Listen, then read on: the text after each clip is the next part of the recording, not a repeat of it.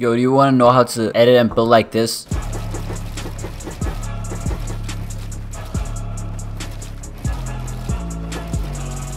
With almost no input delay, then make sure you stick around for this video because I got you guys with tips and settings. So let's go right into it. Yo, what's going on, guys? In today's video, I'm gonna show you guys how to reduce your input delay and lag on Nintendo Switch, Xbox, PS4, PS5. It literally doesn't matter. I'm gonna be going through everything in this video. So without further ado, let's get right into it. But before the video starts, shout out to the person on the screen right now. If you want to shout out in the next video, whoever comments 0 input delay the most in the comments gets a shout out in the next video. Make sure you use code Zenterr for an item shop. This motivates me to make more content for you guys, and it literally doesn't take more than 10 seconds to type in the item shop. But yeah, I appreciate everybody using my code, and yeah, with all that being said, let's get right into it. Alright, so I'm gonna start off with giving you guys some tips that you can do in Fortnite, and after that I'm gonna hop into some tips you can do outside of Fortnite to make sure you get less input delay. Alright, so first of all, what you want to do, you want to go into matchmaking region, and you want to have this on wherever you're from, as it will help you out with input delay and lag. And the next step I want you to do is I want you to go down to confirm edit on release, and this is the reason why I edit so fast. I have confirm edit on release on. There's a lot of benefits to why you should have this on. So yeah, make sure you have confirm edit on release on. Alright, so for the next tip, make sure you have your HUD scale on around 70 to 60. I feel like this HUD scale is just perfect because Fortnite automatically puts your HUD scale on 100, so you want to make sure you have this on at least 70. Alright, after that I want you to go to subtitles, and you want to have subtitles on off. I've heard this reduces input delay, and I've been having it on for a very long time because everybody says this reduces input delay. So if you need to copy this, go ahead and do it.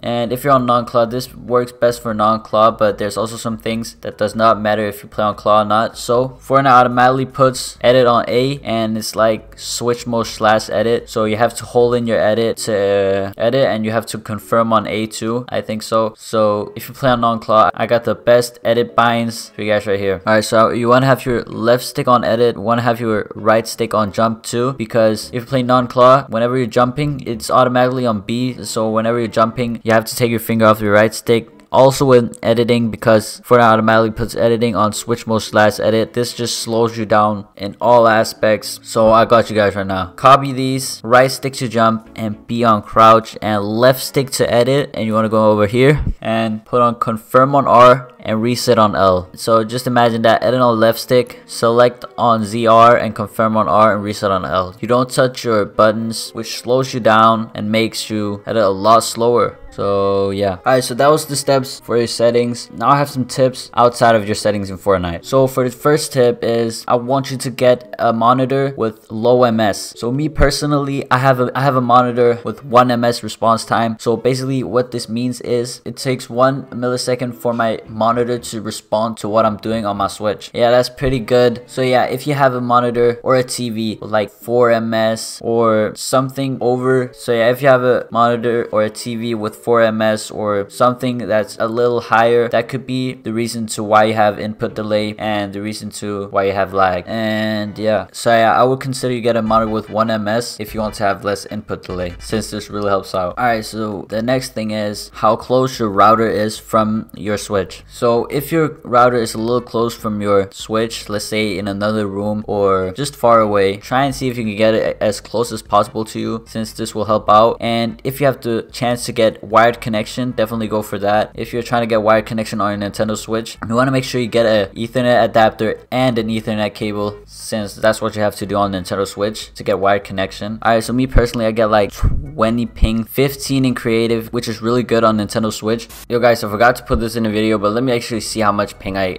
get. So let me just look, let me look up in the sky. Let's see how much I get. 14, 9, 7, 18, 12, 9, 10, 15.